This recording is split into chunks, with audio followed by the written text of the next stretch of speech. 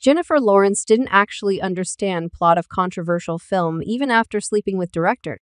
Jennifer Lawrence admitted she had no idea what the film meant, despite having one huge advantage. Despite previously making valiant attempts to describe its meaning, Jennifer Lawrence has admitted she didn't have a clue what was going on in one of her movies, despite being in a relationship with the director. While many Hollywood A-listers like to take the very demure, very mindful approach to publicity, Lawrence is known for not holding back. She's rarely afraid to keep it real, whether it's wearing flip-flops underneath a fancy red carpet gown or having us all in stitches with her chat about STI fears. Jen also previously hit headlines after candidly revealing she had no idea what was going on in a film she starred in despite having an unexpected advantage. The actor played the titular character in 2017's psychological horror Mother by Darren Aronofsky, featuring alongside the likes of Javier Bardem, Ed Harris, and Michelle Pfeiffer. The movie followed a young woman whose peaceful life with her husband in their rural home is suddenly disturbed by the arrival of uninvited guests. It's so steeped in symbolism that many people came out of the cinema scratching their heads. And it turns out Lawrence felt the same too, having admitted in a 2023 interview that she was still baffled by the plot.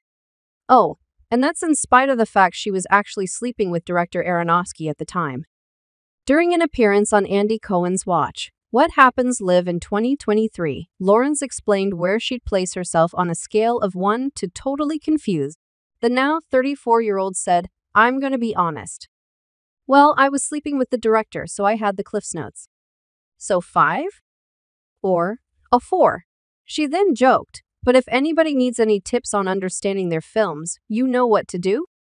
Host Cohen quickly confirmed, "F the director?"